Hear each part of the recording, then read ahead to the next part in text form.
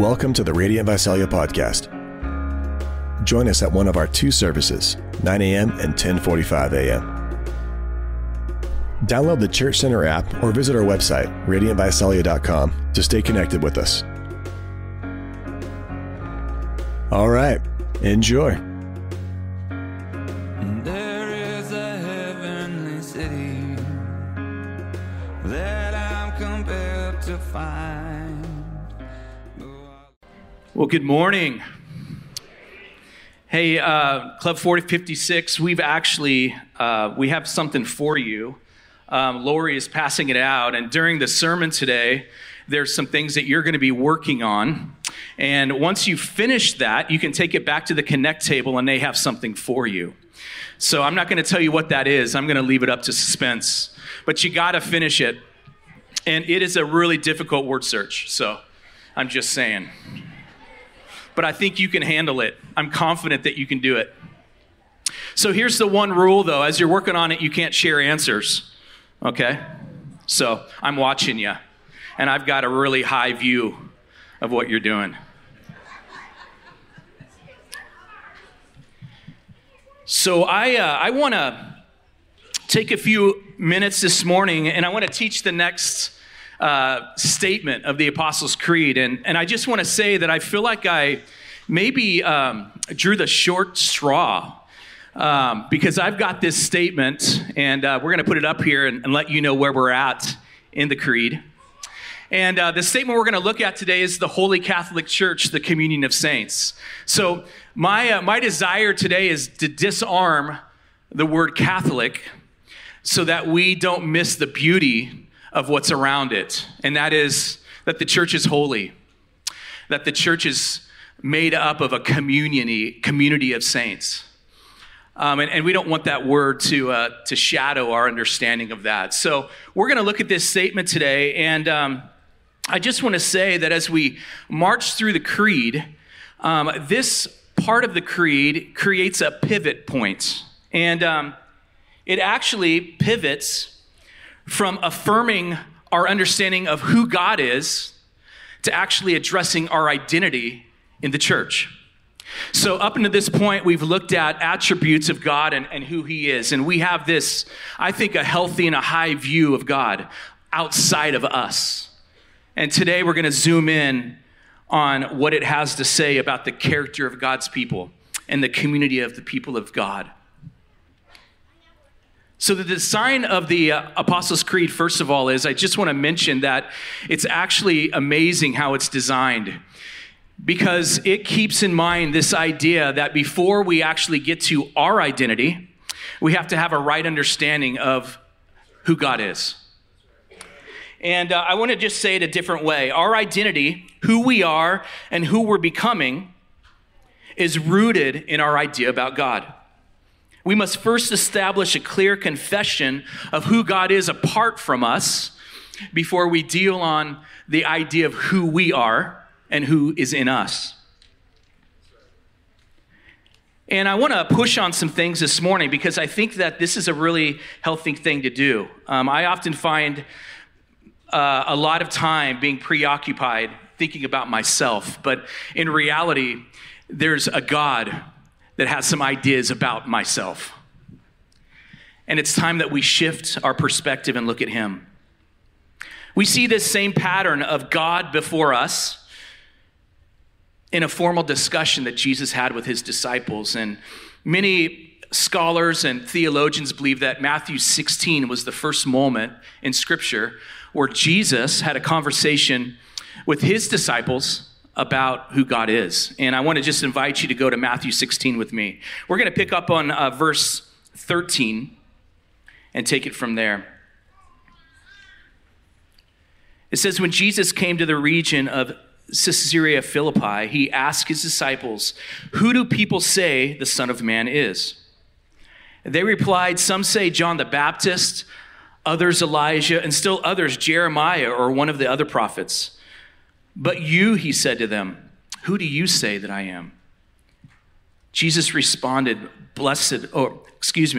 Peter answered, "You are the Messiah, the Son of the living God." And Jesus responded, "Blessed are you, Simon, son of Jonah, because flesh and blood did not reveal this to you, but my Father in heaven. And I also say to you that you are Peter, and on this rock I will build my church, and the gates of Hades will not overpower it. I'll give you the keys of the kingdom of heaven, and whatever you bind on earth will be bound in heaven, and whatever you loose on earth will be loosened in heaven." And then he gave the disciples orders to tell no one that he was the Messiah. I start here this morning because I believe that this is a pivotal moment in the church, the life of the New Testament church. Jesus asked his disciples, "What are your ideas about who I am?" And in verse 16, Peter says that his confession that he is the Messiah, the Christ, the Son of the living God. And Jesus responded to Peter's revelation that on that revelation that he was going to build his church. In other words, Jesus revealed to the New Testament church, the people of God, that they were going to build on his person, that we were going to build a church on Jesus. Again, we see this same revelation of Jesus saying, "Build my church on who I am," in the apostles and how the apostles communicated to new church leaders and churches that were being established throughout the Gentile world. Much of the letters in the New Testament had the same language of getting this right. And I just want to go through a few of them just to kind of remind us about this pattern of building on who Jesus is. Peter actually spoke in Acts, and he wrote this, that this Jesus is the cornerstone rejected by builders, and he has become the cornerstone. This is salvation and no one else, for there is no other name under heaven given to man by which we must be saved. 1 Corinthians 3:11 says, "For no one can lay any foundation other than that has been laid. The foundation is Jesus Christ." Ephesians 2:20, again, this language shows up. Built, referring to the church on the foundation of the apostles and the prophets and Christ Jesus himself as the chief cornerstone. And then finally in 1 Peter 2:4-6, Peter writes, "As you have come to him, a living stone rejected by people, but chosen and honored by God. You himself as living stones, a spiritual house, are being built to be a holy priesthood, to offer spiritual sacrifices acceptable to God through Jesus Christ. For it stands in Scripture, 'See, I lay a stone in Zion, a chosen and honored cornerstone, and the one who believes in him will never be put to shame.'" So we see this foundation of Jesus is incredibly important to establishing the church. And I bring this up initially because I think that it's easy because we're often deceived about what to build our life on. And it's easy to go astray and begin to look for a variety of things around us that actually is a substitution of Jesus. And I know that if we took a survey or a poll today, that there would be all kinds of ideas or struggles that we would identify in our life that are that competing foundation that sometimes we put our hope in. Like relationships or vocation in our job. If you're a parent, sometimes we can put a false foundation of parenthood in the place of Jesus and put our hope there. And when it starts shaking, things go incredibly wrong. Or maybe we can put financial security in the place of Jesus. So there's all these things that we find that our heart often goes to. And we're reminded today that what we build our life on is a revelation of Jesus Christ. And before I move on from this, I just want to bring context as well to Matthew 16, because it's super interesting that it wasn't just a dialogue and a conversation Jesus had with his disciples. It was actually embedded in some text that creates some context for it. And one of those contexts earlier on in Matthew 16 was this idea that the religious leaders of the time came to Jesus, and it literally says that they wanted to test him. And they asked him to show them a sign. And Jesus responded by saying this, "An evil, adulterous generation demands a sign, but no sign will be given to you except the sign of Jonah." And then he left them and went away. And this is fascinating because what Jesus is actually saying is, don't put your hope in a sign. I'm going to reveal the true foundation that I want to lay, and it's not in a sign. It's not in a miraculous moment. It's not in any of those things. It's actually in the person of Jesus. And he goes on later to establish and lay that foundation. And it's also interesting just to point out that he said, the thing I'm going to give you is a sign of Jonah. And if you remember back into the Old Testament, the book of Jonah, Jonah was a man that gave self-sacrifice. He was sent to Nineveh. He was swallowed by a whale. He was sacrificed. And then that whale threw him up, and he was resurrected, if you will. The sign of Jonah is a foreshadowing of Jesus that would come. So what Jesus is actually saying is, don't put your hope in miracles, signs, and wonders, all of these things. Put your hope in Jesus, which is going to be the resurrection life to come. And that's the truth. That's the reality that we want to build on today. The identity of God's people requires a foundation. And Jesus comes first. Before we go on, I just want to invite you to consider what are some foundations that you find you typically default to? What are those things that create tension in your heart and life to put Jesus first?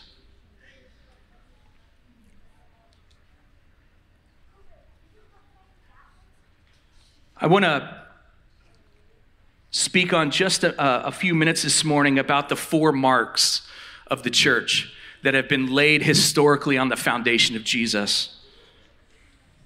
And before I do that, I just want to mention that this weekend was a real fun weekend for us as a family. We celebrated Colleen's mom and dad's 55th wedding anniversary. And there was about 170 people in Visalia, from Rotary to RV clubs, all kinds of different community groups. They came out to honor Kathy and Frank. And I actually have a picture of them up here to give you a little sense of what they looked like just a few years ago. Frank has no hair and no mustache now, and it's entirely gray around the rim. So some mileage has happened since this picture, but it's an awesome one. And I guess my responsibility in this whole weekend was just really simple. I was to create a story to share about their life together, starting back in August 9th, 1969, when they were married. And so I was thinking, of the things that I'm familiar with since I became part of their family in 94.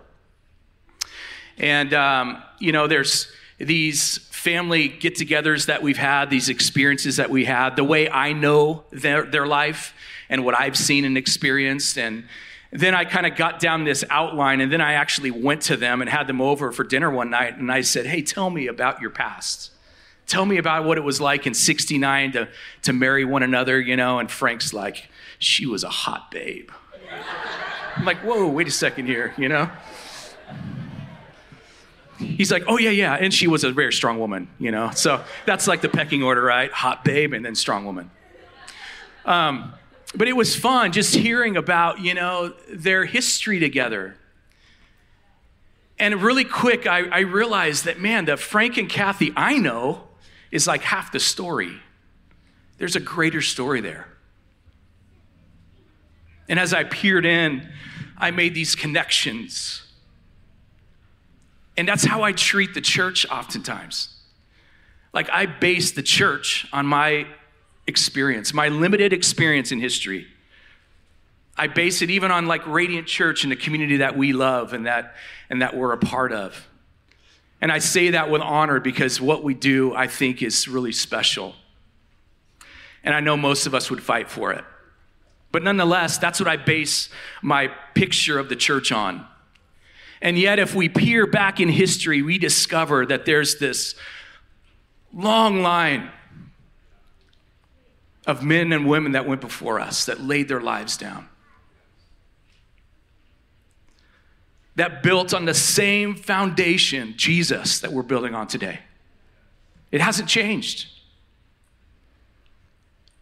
Technology has changed, amps have changed, the digital media process has changed, but the foundation of Jesus has not changed. And I just want to say that these 4 marks of the church have not changed through all of history. They remain. And when we talk about the church, we're talking about these 4 marks of the church. So I want to just go through them quickly here. The first mark of the church is that the church is one. The church represents the one people of God. And this unity must be seen in the relationship to a spiritual unity, not an institutional one. This is implied in the creed's reference to church, singular, not churches, plural. All Christian churches are based and founded on the one and only foundation of Jesus. We could say that the church is a body of people that acknowledge Jesus as the head. But I know that most of our experiences are very different than that. And sadly, we see that the church is not always unified in one mind. In fact, there's a multitude of denominations that are actually a testimony of how difficult it is to bring unity to the church, where they've pulled away from fellowship and they've created their own creeds, if you will. And they've marked their denomination as the truest sense of what it means to be a Christian. As much as we can lament and find really sorrow in that division and disagreement, one thing that's true is that division it's not something new to the church. Disagreement has been a part of the church even beginning in Acts. So when I speak of the church as one, I don't want to dismiss the idea that there's been disagreement throughout history that's actually fractured it. And I don't want to take the time, but I did make a note. If you are interested in this, you can jot down these scripture references. These are just a few places that we find challenge and disunity in the church. And notice Acts 15 was the early church, and that was the very first one. And we marched through where much of Paul's work in ministry was dealing with churches that didn't agree. But yet, Paul held on to the idea of spiritual unity and allowing some institutional disagreement to happen. So the first mark of the church is this idea that the church is one. The second mark is the church is holy. It's a holy people, separate from the world. And holiness is not of its own nature, but from the nature of the Holy Spirit inside of us.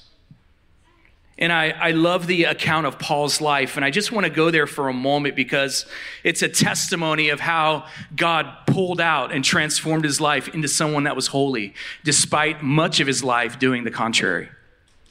In Acts 16, verses 16 and 18, Paul gives an account, basically his testimony to King Agrippa.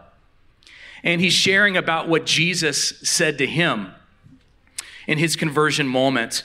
And in verse 16, it says, "For I have appeared to you." And Paul's saying that Jesus is saying this to him. "For this purpose, to appoint you as a servant and a witness of what you have seen and what you have seen in me. I will rescue you from your people and from the Gentiles, and I'll send you to them to open their eyes so that they may turn from darkness to light, from the power of Satan to God, that they may receive forgiveness of sin and share among those who are being sanctified by faith in you." Now, what does this have to do with holiness? A principle of holiness, or a church that's holy, is this idea that this is not a physical difference from the world. It's a qualitative difference. We're different from the inside out, from the working of the Holy Spirit that's changing our heart. In Romans, Paul really warns us to, hey, don't conform to the world or the church. Don't conform, but be transformed. And the church, as being holy, is putting our whole lives in the hand of the Holy Spirit and saying, change me, because I can't do it myself. And it becomes a qualitative difference from the inside out. We see that holiness is not necessarily under our power, but it's under the power of the Holy Spirit. And this has marked the church early on, even going back to the history in Israel where God marked his people as a holy people and called them to be holy. So it's not new. The third mark is the church is Catholic. Yeah, you heard it right. Catholic. This Greek word is katholikos, which simply means this. It's according to a whole. It's universal. It means worldwide, across the ages. It does not mean the Roman Catholic Church, and it doesn't mean that we're under the authority of the Pope. It simply means that the church is built on the foundation of Jesus that spans time, that's universal, across culture, worldwide. When the early church Christians referred to Catholic, they were not referring to a particular church or a denomination or rite or even a communion practice. They were simply referring to all true believers in Jesus. We're part of a church that's one.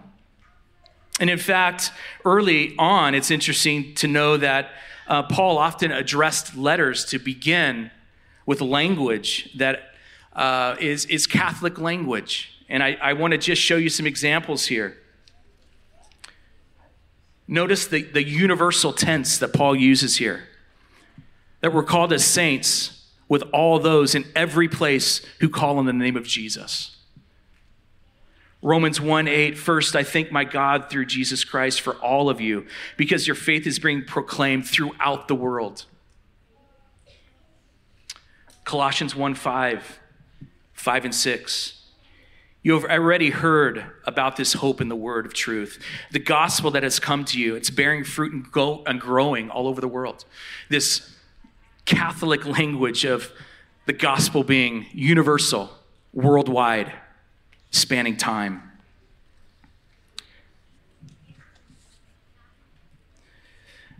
A New Testament scholar, Michael Bird, kind of summed it up this way.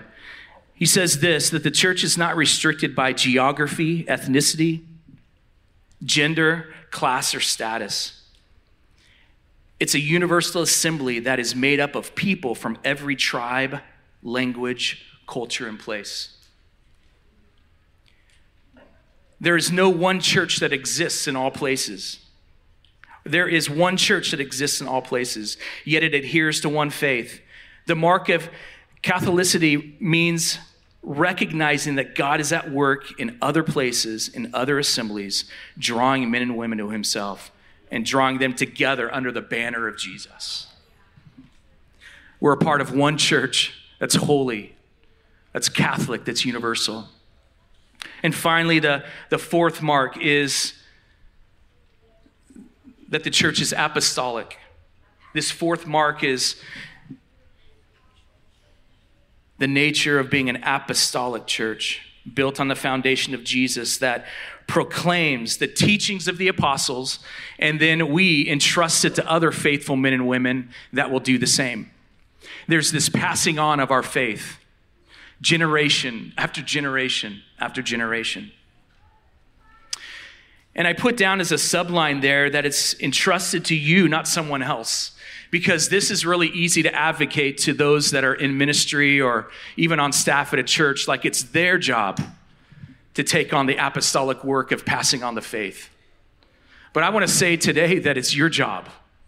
It's the church as a whole's job, that is what God's entrusted us with, is the truth of the gospel to share and pass on to faithful men and women who will do the same. It sounds a lot like discipleship, doesn't it?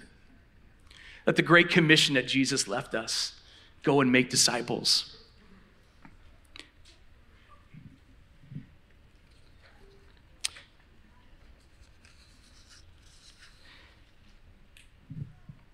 Alistair McGrath said that faith was not once for all entrusted to the saints, has now been entrusted to us for a time before we pass it on to those who will follow us.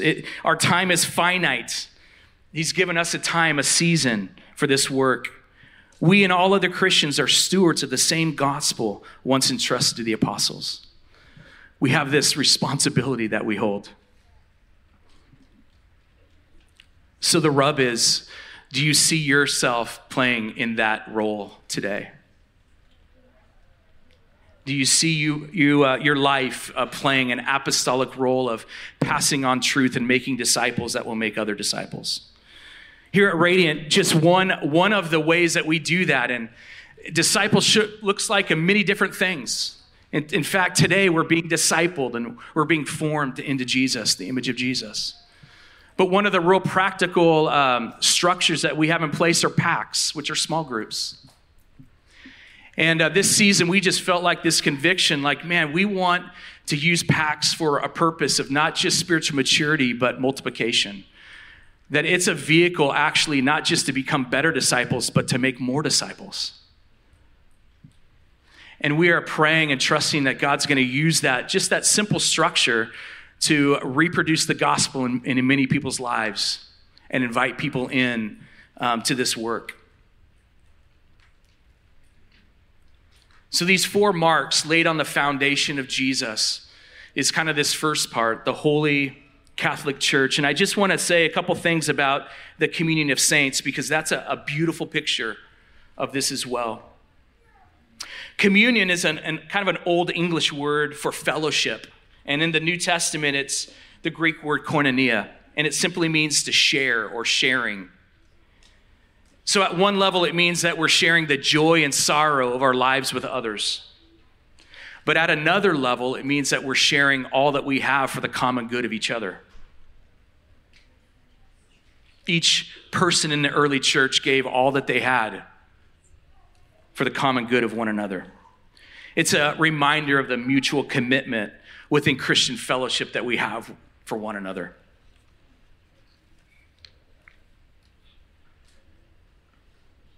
Those that are strong are responsible to love and lead the weak.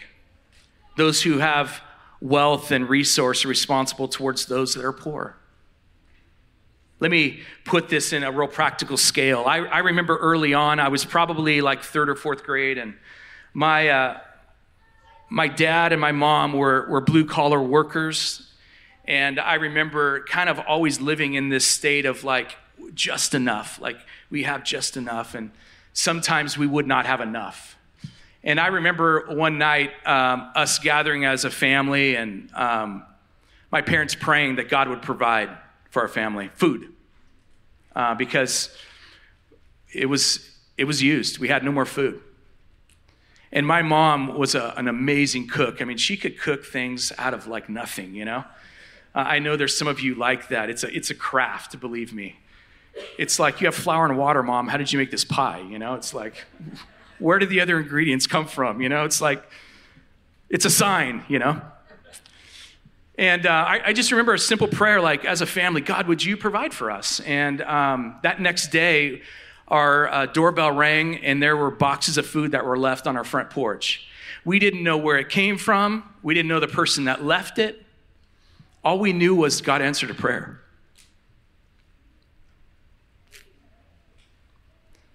But that's a beautiful picture of the communion of saints. That what I have is actually yours if there's a need to meet it. So rather than holding on to the gospel and holding on to what we have, we open our hands and we let it go. And we're moved by the Holy Spirit of what to the needs that we can meet.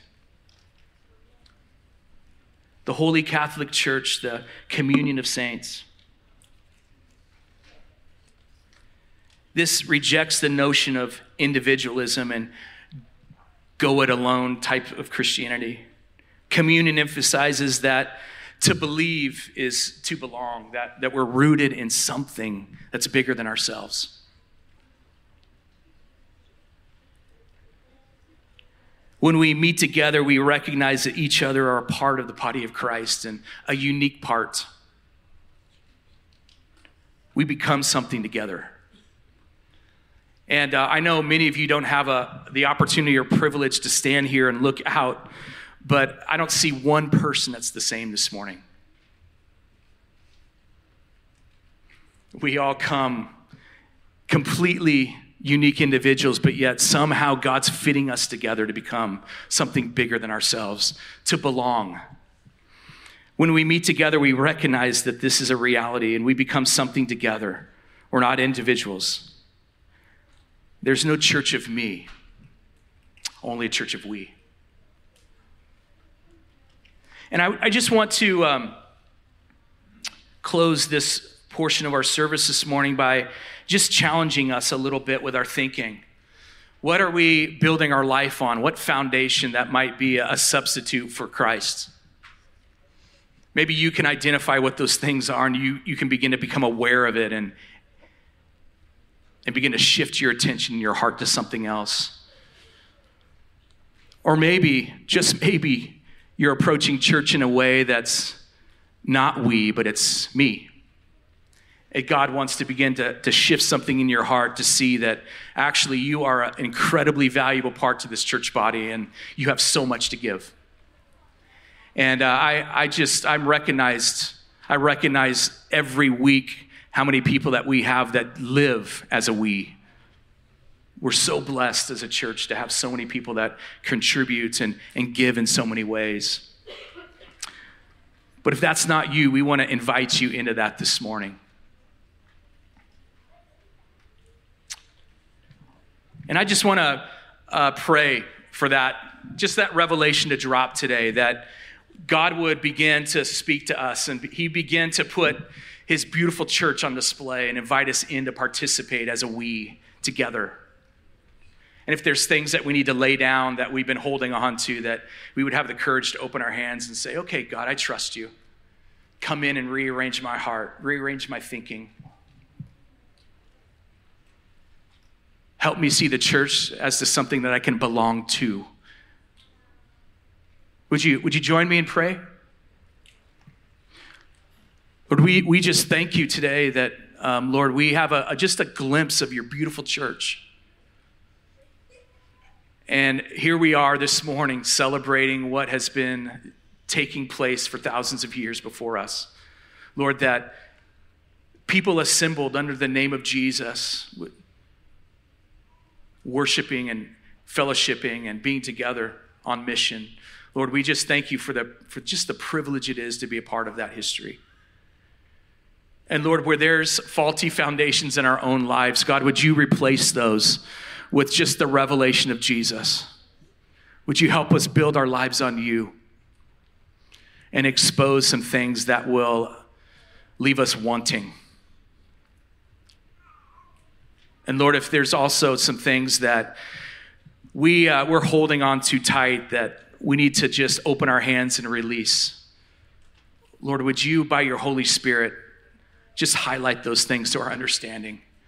Would we be a people that would give away our lives to one another, to those that don't know you?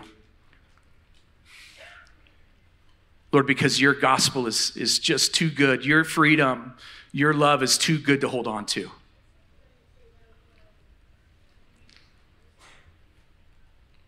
So Lord, we just say you're worth our whole lives and that we want to continue building your kingdom together in Jesus' name. Amen.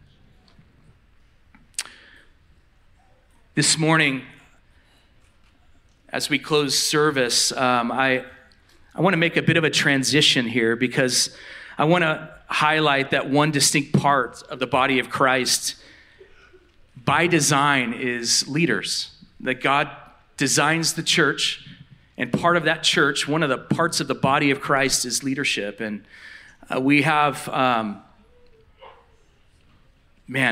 so many leaders that are such a blessing to our church.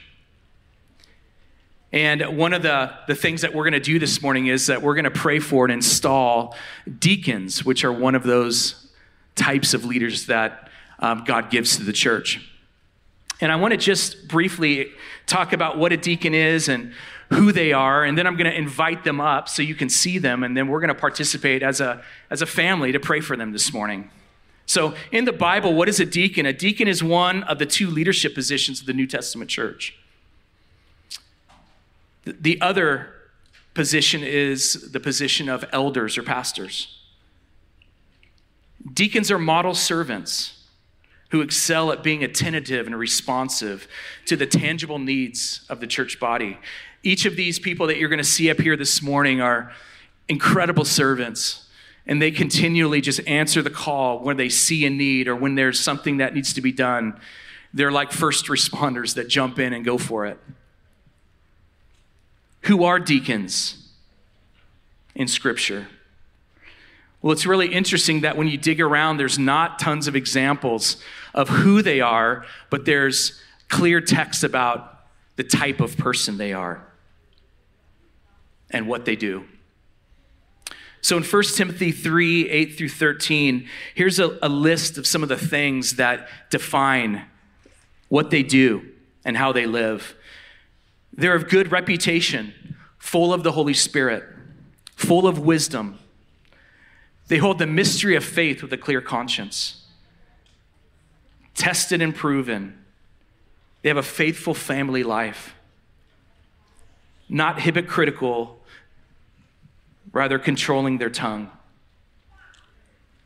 Not drinking a lot of wine or freedom from addiction, and not greedy with money, but generous. Man, that's an intense list, man. And I can say that as leaders, that's what they're pursuing. They may not be perfect, but their heart posture is, I want to become that kind of disciple of Jesus, that kind of leader. What do they do? Deacons serve by acting on behalf of the elders to guard the ministry of the word and prayer. So one of the things that Scripture points out is that the role of a deacon is to help release the elders to minister the word, but also be diligent in prayer. They serve by preserving the unity within the body and to mobilize and release effective ministry. They serve and care for the body in real specific ways, and then there's some real general ways that they're going to do that as well. So here at Radiance, who's going to become those deacons? I know that we have a large group of 456ers right up front, but I would love to invite our deacon crew to come on up and join me up here. And as they do that, worship team, would you also join me? And I just want to have them line up right here. And in just a moment, we're going to lay hands on them and pray for them. But I want you to get a face with the role. You guys can come on up and you can stand right up here. Yeah, it's great. Come on up. If you want to go in front of me, you can do that. That's great. Yeah.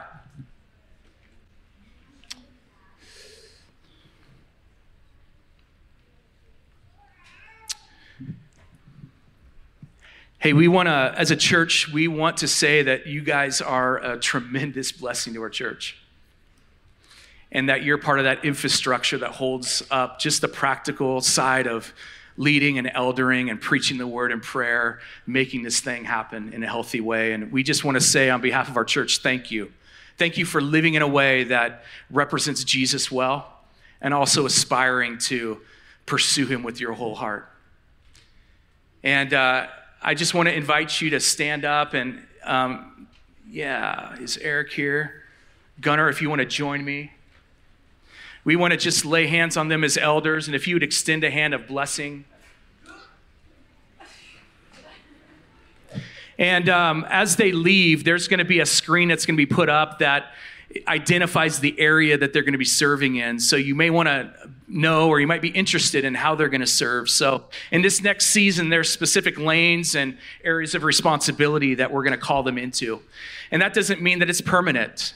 It could shift, it could change, but for now, it's going to give you kind of a clean picture of where they're headed and what they're going to be up to. Hey, if you wouldn't mind, would you extend a hand? This is not just good for them, this is good for us, that they're released in greater ways. It's going to build and strengthen the body. So let's just bless the work of God in their lives together. We're going to anoint them and set them apart as we pray over them. Father, today we receive these deacons in the authority of your Son. We recognize that though their task is humble, this office is noble. And we honor them as your servants. And we recognize their leadership with humility. We recognize their shepherding with trust. And we receive their encouragement willingly. We will submit to them out of a reverence for Christ. And we will make their job a joy, which is for our good, and will glorify you, Lord.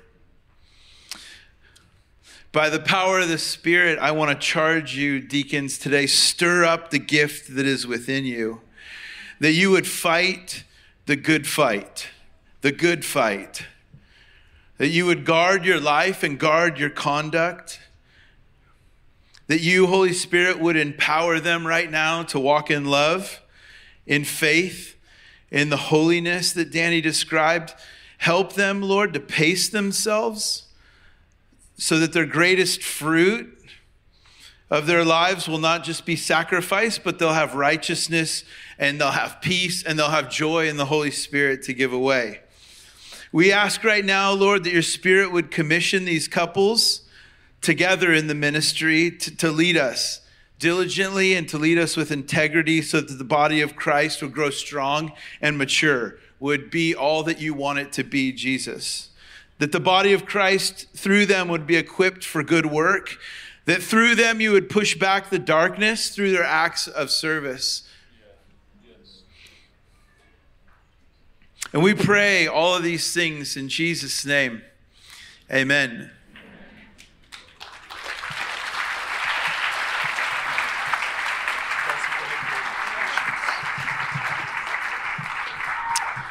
I want to just have you remain standing. One of the first ways that they're going to serve us today is at the table.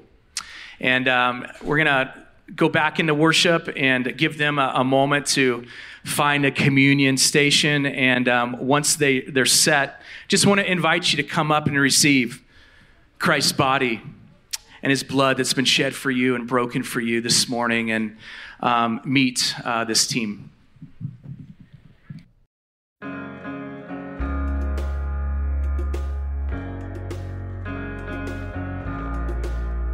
Thanks for listening. We want to be a resource for you as you walk with Jesus. So please connect with us at radiantvisalia.com. Until next time. There is a heavenly city that I'm compelled to find. Though I love the flowers and trees and the smell of the grinding sea and all the beautiful things here in life. And I'm a pilgrim here on the side of the great divide.